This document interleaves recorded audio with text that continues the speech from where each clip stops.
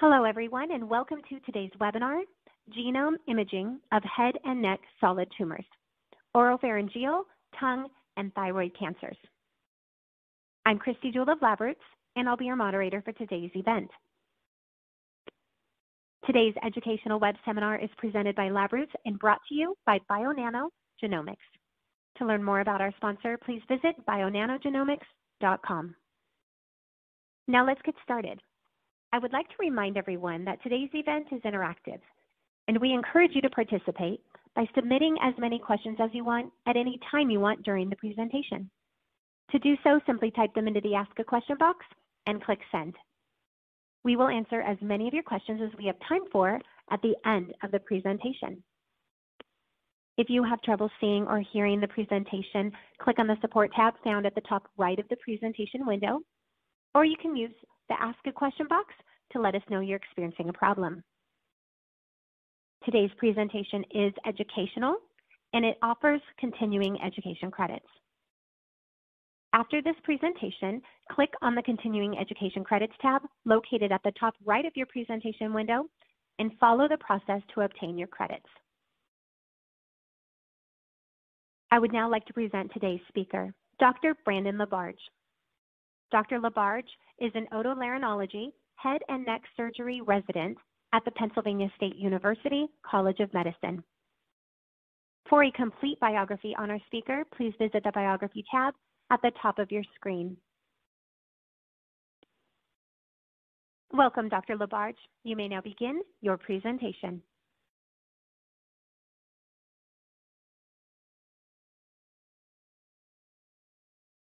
Good morning, everyone.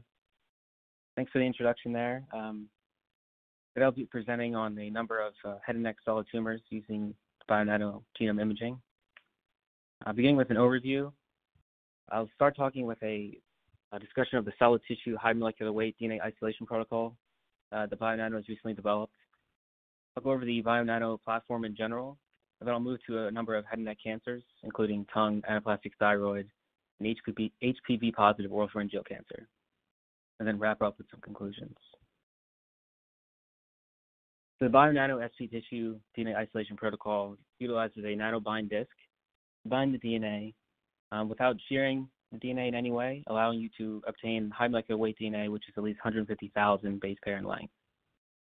It also uses a magnetic tube rack in order to bind the disc, which is paramagnetic to the wall, and so that you can do easy buffer washing steps as well. And so this begins with approximately 10 milligrams of solid tissue that's minced and then blended. I use a QIAGEN tissue eruptor for that. And then in stark comparison to previous protocols, which use the agarose plug method, this has been vastly improved. The previous method, you would embed the DNA inside an agarose plug for many washing and digestion steps, which would take place over a number of days, typically at least 3 or so. And I could process maybe 4 samples during that time, and I was lucky if maybe 3/4 of them were successful. And then running them on the machine, I would sometimes get 100x coverage. Sometimes I would get lucky and get closer to 300, but this new improved protocol, in about 5 hours, I can process about 6 samples, starting from solid tissue, taking it all the way to ultra high molecular weight DNA, and easily obtain greater than 300x coverage of the genome. So after the blending process, the sample is passed through a 40 micrometer filter, pelleted, washed, followed by a lyse and proteinase K digestion. And then you add the nanobind disc, which binds the DNA. And you can see the image to the right is kind of how the DNA appears. It's kind of this wispy, cotton-like substance that falls from the disc. And there are numerous inversion steps in order to improve binding of the DNA to the disc, including many washing steps as well. And then after elution, you're done, and then the process is pretty simple overall. Moving on to the Bionano genome imaging platform, after the isolation step, which is the SP, which is solution phase, the DNA is then labeled using DLS, direct label staining. They have a DLE enzyme, which stains the DNA at a 6 base pair sequence motif that repeats throughout the human genome. And so by doing this, it creates a kind of molecular barcode on the DNA. Then you take this DNA and load it on a sapphire chip. So you can see the bottom right what these kind of look like. You can load 3 samples on a single chip. They're then loaded onto the Bionano Sapphire instrument, which you can see in the bottom left, which then takes multiple images of the DNA as it passes through and repeated cycling to scan the genome. Algorithms then convert these images into digital molecules, which are overlapped to create consensus genome maps of your sample, which are then compared to a reference, like the HG38 human reference, in order to detect structural variants like insertions, deletions, translocations. You can see the labeling based on the staining of these kind of lines that you see. Here's a schematic of the Sapphire chip. So the DNA is loaded in and becomes untangled in the pillars and then becomes linearized in the nanochannels. And so you can see in the bottom left how DNA is kind of coiled up when it's in Korean solution, but passing through this chip, it's able to become linearized. And then on the right side, you can see what it actually looks like when the samples are being run in the Sapphire instrument. You can see that the DNA in general is being labeled in this blue, and you have these very long strands. Again, this is a high molecular weight DNA. And then the green dots are where the DNA has been stained using the DLE to create this kind of molecular barcode that we can then load an image multiple times to create something like this. And so the sample, so the cancel sample, for example, is shown in blue. And the lines on the blue are the staining pattern. And then you can see that in green is the reference. So for what I do, it's typically HG38, also has the banding pattern. And then any differences that are detected can be used to decide the presence of structural variants.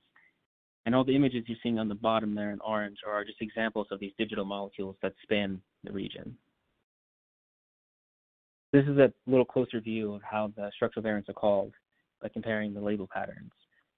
And you can see, for example, on the top left, how a deletion looks. So you see there's banding on the green human reference, and then compared to the cancer sample, for example, in blue, there's a region there that's now missing. And so that's where the deletion has occurred. And you can see similarly for insertion between those two regions where we used to have bands, there's now an additional band and additional DNA. So that's what we call an insertion. And it's this type of method to call these different structural variants. Now, translocation, for example, the top green refers to a given chromosome, and the bottom green can refer to a different chromosome, for example, or even the same. That's what we call the de novo pipeline, because you're building a reference. You're building a genome de novo based on just overlaps of your molecules, and then you compare it to a reference genome. So you build it de novo first and then compare. We have another pipeline called the variant pipeline that does not create a de novo assembly, but instead directly compares the digital molecules to a reference genome, so like HG38. And this allows for detection of SCs at a smaller allele fraction, down to 5%. But it may miss smaller events like some insertions, deletions that may be picked up better at de novo. The variant pipeline does require approximately 300x coverage of the reference compared to about 80x for de novo. With the SC tissue DNA isolation, I'm pretty easy now to obtain at least 300x for these samples, so I can kind of go through both pipelines and see the results. Moving on now to tongue cancer. The traditional risk factors for tongue cancer, which is predominantly squamous cell carcinoma, include smoking and alcohol. And so because of this, patients tend to be a bit older, in their 60s, 70s, and have long histories of smoking and drinking. However, it's been noted in the literature that there's an increase in oral cavity cancers, which include tongue, and those less than 45 years old. And these are theorized to be mostly females who really don't have the traditional risk factors like smoking and drinking. But a question that's been raised is if these tongue cancers in these young patients is genetically different than in elderly patients with the traditional risk factors. And this, of course, could have implications for different diagnostic, prognostic, and treatment methodologies. So taking a close look at the literature on the mutational profile between these young and elderly tongue cancers, some reports, which are based on short-read sequencing, tend to reach the conclusion that the profiles are overall pretty similar. However, some, in particular with P53, cite more or less mutations in the young cohort, but there's not a clear pattern overall. There's also not a clear cutoff for when young and old is used in studies. It's generally been recommended now to use less than 30 for young, although the frequency of these tumors is quite rare, and that can be a challenge in itself. But in general, the literature is kind of conflicting on whether there's a difference. And so the question I wanted to ask is if I could use optical mapping with BioNano to help us identify large complex structural variants that may differ between young and elderly tongue cancer. The sequencing is quite good at detecting smaller events, but for larger and more complex structural variants, it can sometimes miss them or be hard to interpret them. And so using this different technology, we can get a different view of the cancer. And perhaps we can identify genetic drivers that can improve our therapies. And so for the genome imaging from BioNano that I'll show, these are using a rare variant pipeline, so again, about 300x coverage. And I use the HG38 reference genome. And for these, I'm using a filter of the BioNano controls to view structural variants that are not present in any of the controls I have. Here's the first tongue cancer I'm showing. This is an elderly patient, so 60 years old, squamous cell carcinoma.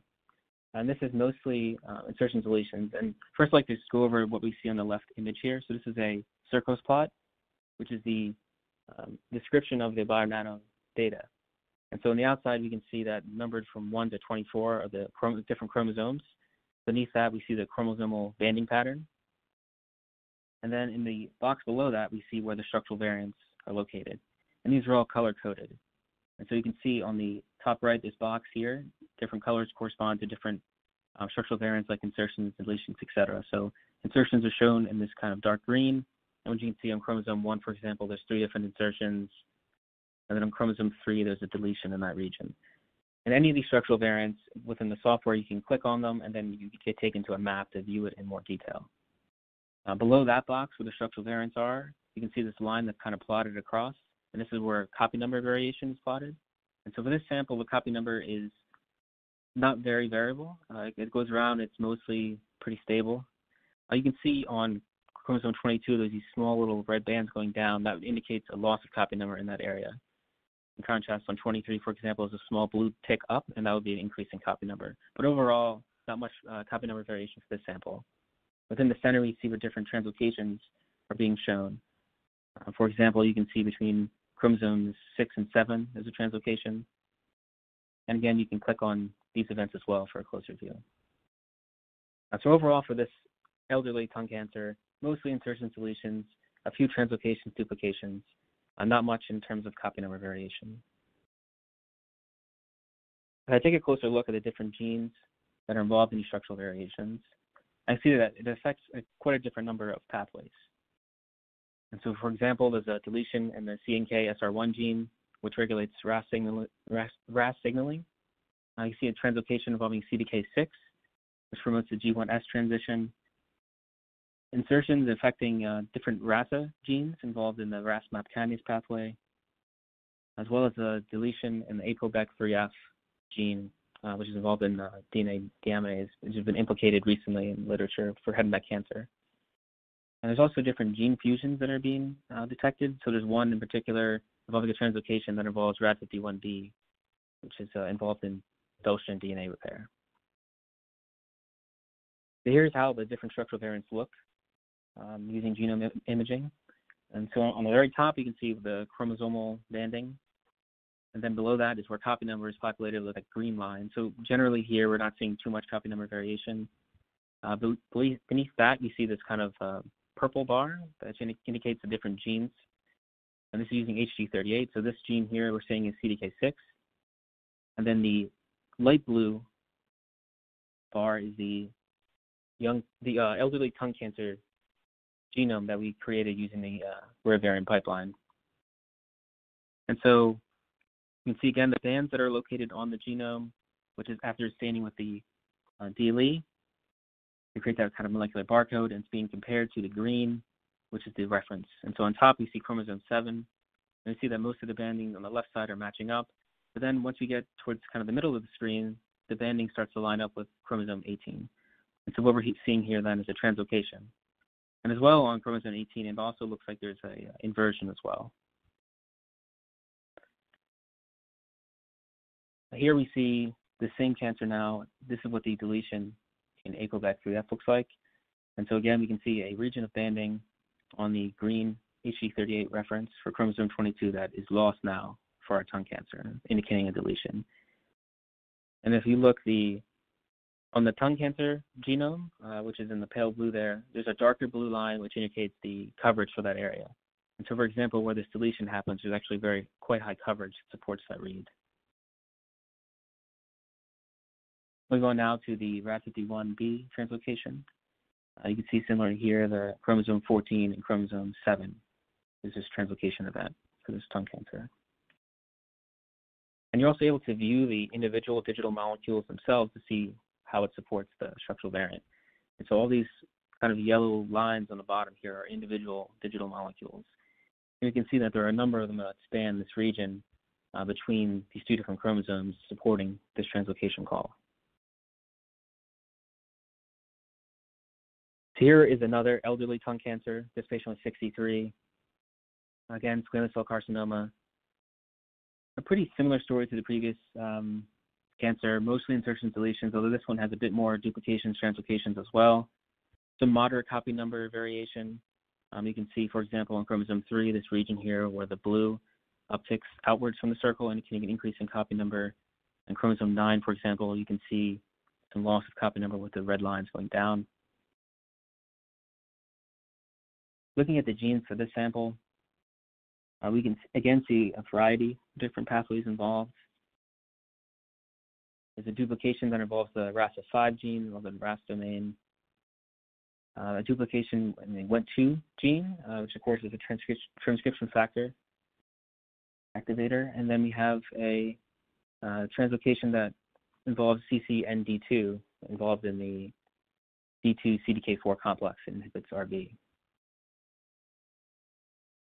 Moving on now to some of these younger tongue cancer patients. So this squamous cell carcinoma of the tongue of a 26-year-old, and we can see that they have quite a bit more insertions, deletions, particularly deletions, compared to the two previous elderly cases. And then copy number for this is pretty moderate as well. So for 3, we can see regions there where the blue is upticking, showing increased copy number variation. Now, this patient has quite a large variety of structural variants. We can see there's a deletion in AKT3, cell signal regulator, a translocation involving BRAF, involved in MAP kinase signaling, and also resulting in gene fusion.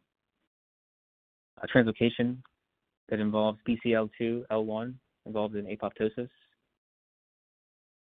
as well as insertion in TAUK3, which is an activator of MAP kinase, a deletion in STK24, which is involved in MAP kinase pathway, and an insertion in NLK, which is involved in Wnt signaling.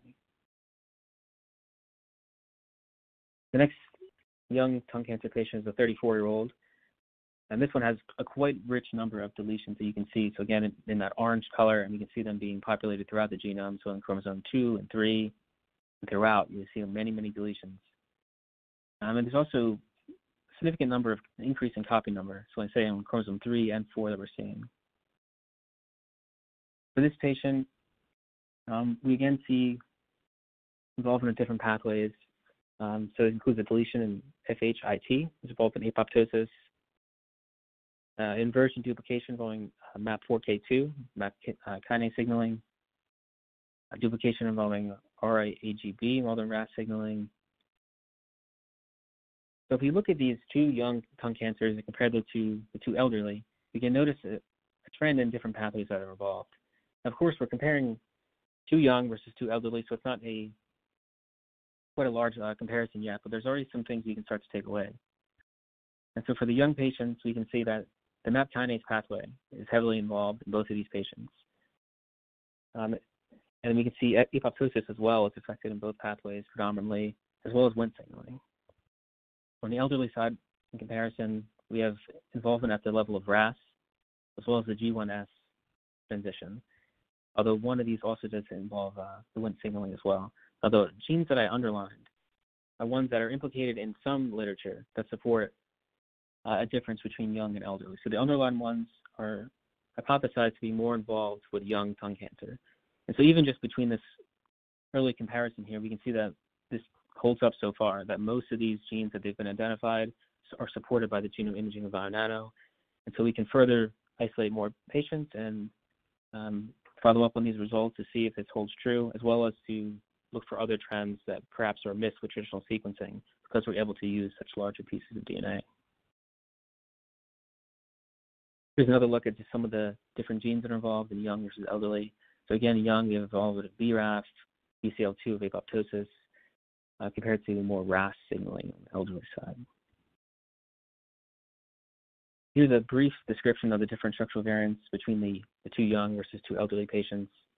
And at the bottom, I sum them up, and the biggest notable finding is that the deletions are so much larger in frequency for the younger patients. So almost more than 2 times the count of deletions in the young population, as well as more duplications as well, although the one elderly tongue cancer only had 5 duplications, so perhaps that's an outlier.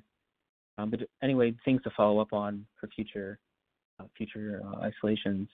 And perhaps there's more copy number variation as well in these younger cases. This is a brief chart review that I did for these two patients in each group. What I want to point out is that the smoking history for these young patients, one that was 26 and one that was 34, is non-existent. There's no smoking history and very little alcohol use. And so these are the traditional risk factors, again, for tongue cancer. And these patients don't have that, and they're quite young as well. In comparison, these elderly patients, which are at least 60, have 40-pack years smoking and a bit more alcohol exposure. So that difference is one of the main reasons why we're interested in pursuing this comparison between tongue cancer according to age. The other difference that stands out, at least at this stage, is that the differentiation of these cancers for the young patients is a bit more well-differentiated. In comparison, for the older patients, it's more moderate or poorly differentiated. In the future, I'd like to pursue this with some more patients and see if these trends hold up and what other patterns we can identify. What we can see is perhaps we're seeing consistently more deletion duplications among this younger cohort, if there's more copy number variation, if they're more likely to be well differentiated. Again, that's a conflicting point in the literature whether these tongue cancers among the young or better or worse prognostically. It's unclear right now if these patients are better off or if they fare worse than these elderly patients. So it's certainly something that I'm excited to pursue further. The next cancer, this is anaplastic thyroid. This is undifferentiated thyroid cancer. It accounts for a pretty small proportion of thyroid cancers globally, as well as 1% or up to 10%. Tend to be older, about 65, and predominantly female. And of note, this has very rapid progression, poor treatment outcome, and mortality basically approaches 100% for these patients. They fare quite poorly, and their breathing is disrupted quite early in the disease state. And so I'm interested in taking a look at these highly aggressive cancers and seeing what we can see using genome imaging, since it hasn't been applied before. So looking at this patient, we can see a variety of insertions, deletions, some modest copy number variation on chromosome 17, for example, a region of increase and another region of decrease, and a few translocations involving chromosomes 1, 2, and 7. Looking at the genes involved here, you can see there's an insertion involved in the PRK, CZ gene involved in PKC signaling, and a duplication involving the ABR gene involved in GTPase activation. The next thyroid patient also has a number of different insertions and deletions that are detected. Not much in the way of copy number variation, and one translocation between 4 and 10. So this patient had an insertion in CDK11B involved in cell cycle control, as well as an insertion of the ABR gene, a duplication involving CDK12 transcription regulation, which resulted in a gene fusion. Here's where the CDH1 insertion looks. You can see that the blue representing the cancer has a region here that's been increased, and that's resulting in this insertion compared to the reference genome. And you can see the molecules below that support this event are quite rich, spinning this region, so there's a lot of support putting into this SC. Final anaplastic thyroid cancer example is here. Of note, this one has very extensive loss of copy number variation. So you can see all these red bands all across the genome indicating loss of copy number, which is quite interesting. And again, this has predominantly insertions, deletions, as well as a couple of translocations involving chromosome 1 in particular. Taking a closer look at these genes, we can see there's an insertion in the CCNL2 gene involved in cyclin transcription regulation, as well as a duplication involving RAD18, ubiquitin protein ligase. One of the ways we can further analyze data using genome imaging is to apply different embed or mask files. And so one potential file identifies structural variants that are involved in different kinases. And so this can represent potential drug targets. And so I pulled some of the findings for these different cancers so far. And I noted the potential targets, so these are different kinases that are involved. And then you can look and see in the literature whether there are drugs that then target that, for example. So for the first thyroid patient, they had a AAK1 structural variant, and that can be targeted using sunitinib or erlotinib, for example. And so something like this is a pretty easy way to analyze your samples to see what potential drug targets there could be and can lead to further investigation. Moving on now to human papillomavirus. This is a double-stranded circular DNA virus. It's notable for having two viral oncoproteins, E6 and E7, that are thought to be pretty critical for its role in cancer development. So E7 disrupts RB, and E6 disrupts P53. Now, HPV is notable for being involved in cervical cancer, but also in head and neck cancer. For head and neck, we notice that it's predominantly HPV16, although there's a smaller proportion of other subtypes like HPV33. So head and neck cancer of the oropharynx, which is essentially the middle throat, we think predominantly tonsils and base of tongue. It's quite different depending on whether it's a classic form, basically non-HPV, and whether it's HPV-induced. So the classic form tends to be elderly patients, 60s and 70s, and predominantly associated with risk factors like smoking and alcohol. And they tend to have pretty high mortality and some sensitivity to chemoradiation. In comparison, HPV-induced squamous cell carcinoma, the oropharynx, they tend to be younger, so in their 40s and 50s, and again, affects lymphoid tissue, so that's tonsil, base of tongue. Mortality is lower, and they tend to have higher sensitivity to chemoradiation, although it's unclear why there are certain patients that don't respond quite as well.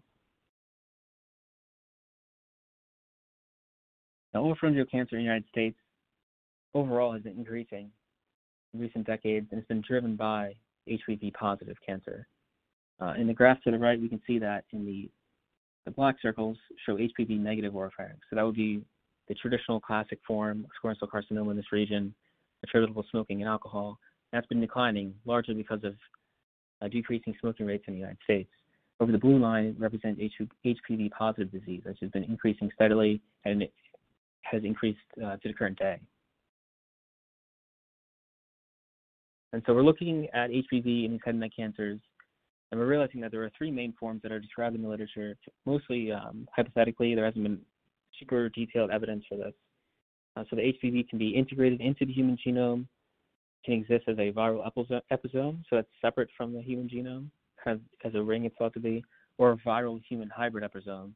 And so it's some type of ring form that includes human DNA, perhaps integrates and pops out or something along those lines.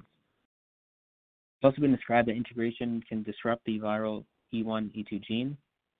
And of note, E2 is a viral repressor for E6 and E7, which were those viral oncoproteins I noted before.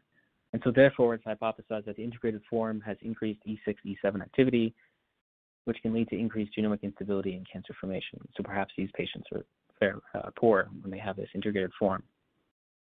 And much of what we know about HPV's role in cancer is from cervical cancer, where a very large proportion of HPV is integrated. It's thought that in head and neck, there might be a larger portion that is episomal, although still mostly integrated, it's thought to be, but the episomal form is thought to be more involved. So our question was whether we could combine optical mapping using BioNano as well as whole genome sequencing using Illumina platform to characterize the molecular state of HPV in head and neck cancers, whether it's integrated, episomal. And the implication of this research is that we can develop a platform to identify and describe the molecular state of HPV in these head and neck cancers, and perhaps associated with patient outcomes. We might be able to improve our treatment plans for patients who might need more aggressive therapy or patients who might need a little bit less, and so then can have less morbidity.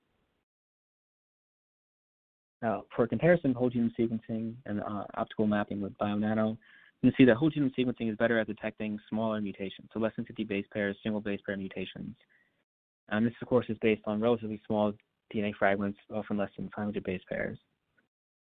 In comparison, Bionano uses DNA segments that are at least 150,000 base pair in length, but because of that, it's much better at detecting these large and complex structural variants.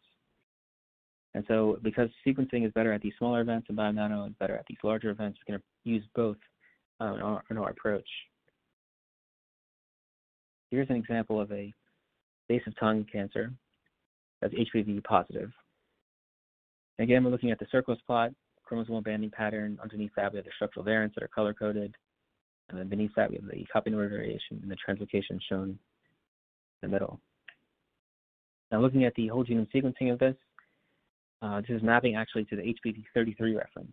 So although it only accounts for about 10-11% of these cancers, we found one here, and we noted that there are chimeric reads, so these reads that map both the viral and human, that indicate integration into the human genome in this region.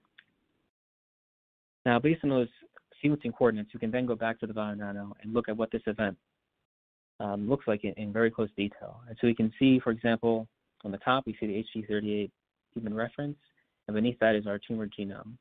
And these are created using the de novo pipeline. And we can see that in this region here, the HPV33 virus inserts itself, and then there's a duplication event that includes the virus and the surrounding region of the genome. They create this new segment. So by combining the sequencing platform along with Bionano, we can come up with data like this, which is quite interesting to see. The same patient had a translocation disrupting the retinoblastoma gene that we can see here, a large region here that gets deleted from the reference and then inserted a different region. This is a second patient with tonsil cancer. And for this one, we have both tumor and lymph node isolated. And for the Bionano, strikingly, there's essentially no structural variants that are detected. So we go to the whole genome sequencing. This one, in fact, maps to the HPV16 reference. And we can note that there's 19 copies of the virus per cell, but there are no chimeric reads, indicating that the virus is not integrated in the sample.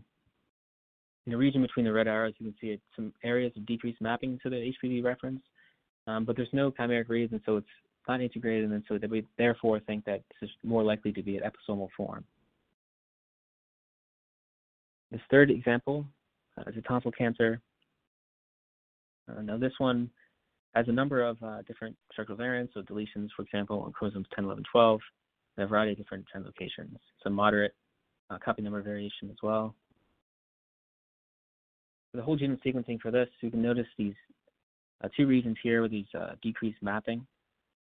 These are actually where there are chimeric reads that are detected. This is HPV16 coverage. And we can use these integration positions based on the sequencing to line it up to the structural variant that we see using genome imaging with Bionano. And we can see that there's a region here where the virus is presumed to be inserted based on sequencing, that we can see that an insertion happened, similar to the red arrow is. And we can see actually that this kind of repeats itself multiple times in the region as well. And so again, by combining both platforms, we're able to get kind of detail that you can't really obtain with either technology alone. And the last example here is another tonsil cancer. And again, for this one, we'll see no structural variants. And so if it fits the paradigm from before, we would expect to go to sequencing and notice that we don't see any chimeric reads. And so that would be more indicative of episomal form. And so for these episomal cancers, because they don't really have these structural variants or optical mapping, we're interested in looking at the sequencing data further to identify different SNPs involved in different cell pathways. So of note, what we've seen so far, and this has been extended to about a dozen more samples, is that for samples that we can identify integrated events with sequencing, we find this kind of global genomic instability for these HPV cancers using genome imaging. But if we don't find a sequencing event and it matches up with these genome maps where there's not really many structural variants, so it seems to suggest that these integrated forms have greater genomic instability than the episomal. If you look at the clinical info between these groups, we can take note of a number of differences. So the integrated HPV cancers tend to be a bit more advanced in stage and are associated with more disease recurrence as well. The mean tumor size is quite a bit bigger in these integrated forms, 3.4 centimeters compared to 2.5 for episomal, as well as larger metastatic focus in the lymph node. Now, perineural invasion and lymphovascular invasion are signs that the cancer has invaded into either nerve or vessel and are associated with poor prognosis, and these are also more associated in these integrated forms. So by combining optical mapping, genome imaging from Bionano, with whole genome sequencing, we can detect the state of these HPV genomes in head and neck cancer. And we've noticed with the integrated forms, they have greater genomic instability and they have worse clinical outcomes. So perhaps these integration status of HPV can become more important for cancer treatment planning going forward. Genome imaging is able to construct these complicated genomic alterations that were previously unidentifiable using whole genome sequencing alone. So we've had a lot of success studying these by combining both platforms. So in conclusion, the solution phase cell tissue high molecular weight DNA isolation protocol recently developed from Bionano is highly efficient, easy to follow, much improved compared to the previous agarose plug method. And by combining it with the latest Sapphire instrument and chip technology, can reliably reach greater than 300x genome coverage for these solid tumors. And I've been able to successfully apply this framework to a variety of head and neck cancers. Now, so for tongue cancer, there's some early results that suggest possible genetic differences between young and elderly tongue cancer. I'm able to identify a variety of structural variants in highly lethal anaplastic thyroid cancer. And in conjunction with whole genome sequencing, I've been able to identify HPV insertion sites in association with high genomic instability with HPV integration. I'd like to acknowledge Dr. Broach, Dr. Goldenberg, as well as Bionano for their support. I have some references here. Now I'm happy to take any questions.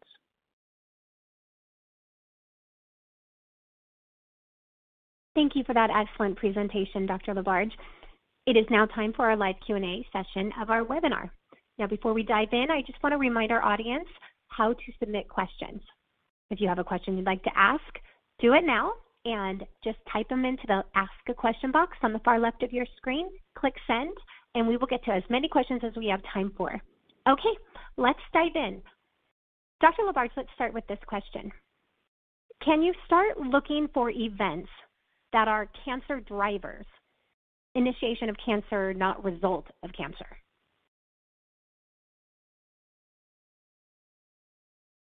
Yes, definitely. And that's something we're, of course, considering.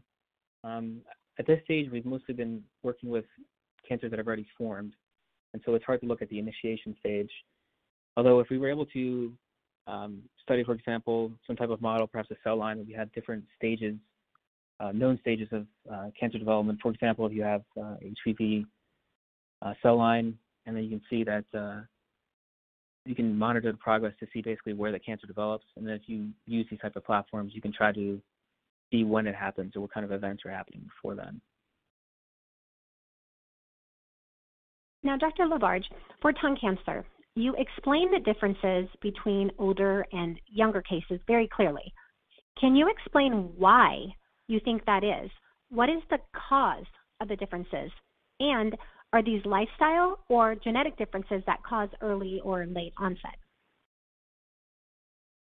So the why is what we're trying to figure out. And it's not really clear why the difference is there.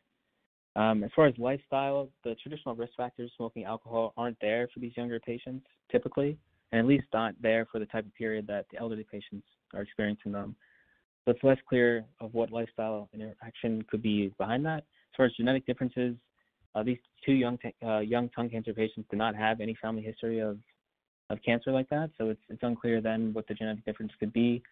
But that's something that we're looking into, and it's been noted that there are different gene pathways that tend to be involved for young versus elderly, although it's conflicting, and we're able to replicate some of that with this genome imaging, and I want to look into that more going forward. Thank you. When structural variants are subclonal, do you get data on which variants occur together in the same cells?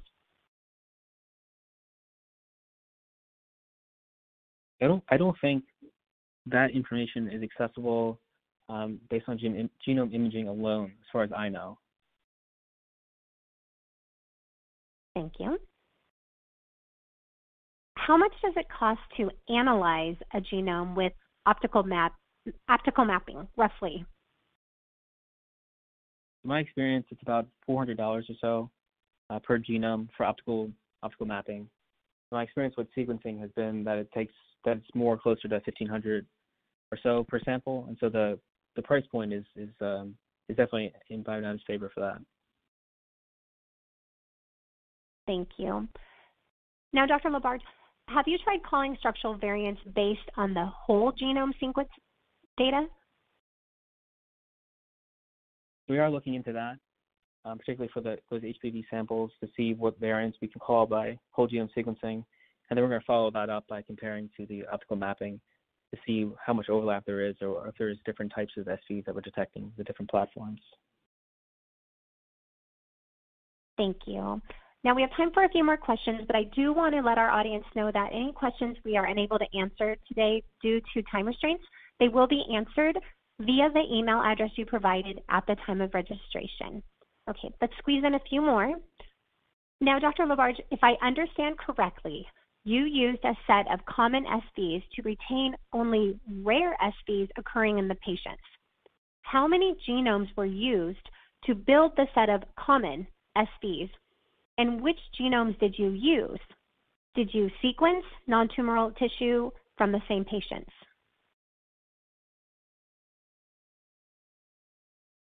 So for the tongue and thyroid patients, I did not do any sequencing. But for those, I did use the rare variant pipeline, which I think you're alluding to. So that pipeline is able to detect variants that can happen at low frequency, say 5%, but it's not limited to only detecting rare structural variants. And so each of those tumors, I was able to generate a genome for each one, and then compare that to the reference to determine different structural variants. Thank you. And Dr. Labarge, we have time for one more question. Can CRISPR techniques help in finding a cure for cancers caused due to genetic mutation or through heredity? Yes, I think there's great potential with using CRISPR for this purpose. I think for optical mapping in particular, it can be helpful. For example, if we're able to determine a way to CRISPR label HPV-16 virus, then we can label these tumors and then see exactly what the virus is quite easily. And then based on that, we can study it more closely and perhaps not rely on the sequencing to determine what the virus is, and it can kind of speedline the process. But I think it definitely has a great potential and can be applied to different viruses that are oncogenic in nature as well. Thank you, Dr. Labarge. And thank you for this excellent Q&A session. You've given us a lot of information. Do you have any final comments for our audience? I'd like to thank everyone for tuning in. I appreciate you spending your time taking a listen, and just wanted to reiterate that my experience using the platform has been quite promising so far for a variety of head and neck tumors, and the SP tissue in particular protocol has made isolation so much easier than the previous agarose plug method. So if you have solid tissue tumors that you're interested in, it's definitely something to look into. Thank you. And Dr. Labarge, I'm going to pull an audible real quick, and I want to throw in one more question that came in. I think this is a great one. How are the structural variants filtered, and what pipeline was used? So for tongue and thyroid, I used the rare variant pipeline because with the SB tissue, I was able to achieve greater coverage of the reference. So with 300x, I can then use that rare variant pipeline and see what types of variants are there, including ones that are quite rare, which we might miss with lower coverage. The filtering for those, I used the most stringent settings possible for the Bionano control. So Bionano has reference genomes that they have, and you can set it so basically any structural variants that you see are not present in any of the Bionano controls, and that's what I use for those. For the HPV data, those were done a bit older using the agarose plug method, and so for those I used the de novo pipeline because that's what existed at the time. And plus, I was getting around 100x because of the agarose plug method. Although if I had used SC tissue, which is now available, I might be able to get 300x. And on some of them, I did reach higher levels and applied that to the rare variant as well. And in those cases, I actually also filtered out by the patient blood any germline mutations just to see what was somatic for those HPV ones. Thank you so much, and thank you for your time today and your important research. I also want to thank LabRoots, and I want to thank our sponsor, Bionano Genomics, for underwriting today's educational webcast. Now, before we go, I want to thank our audience for joining us today and again for their interesting questions. We have quite a few questions we are unable to answer today, so those questions that came in today and we weren't able to answer, and additionally those that are submitted during our on-demand period, they will be addressed by Dr. Labarge via the contact information you provided at the time of registration. One more thank you to Dr. Brandon Labarge, and we thank you for joining us. Today's webcast can be viewed on demand, and LabRoots will alert you via email when it is available for replay. We encourage you to share that email with your colleagues who may have missed today's live event. That's all for now. We thank you for joining us. Stay healthy, stay safe, and have a great day.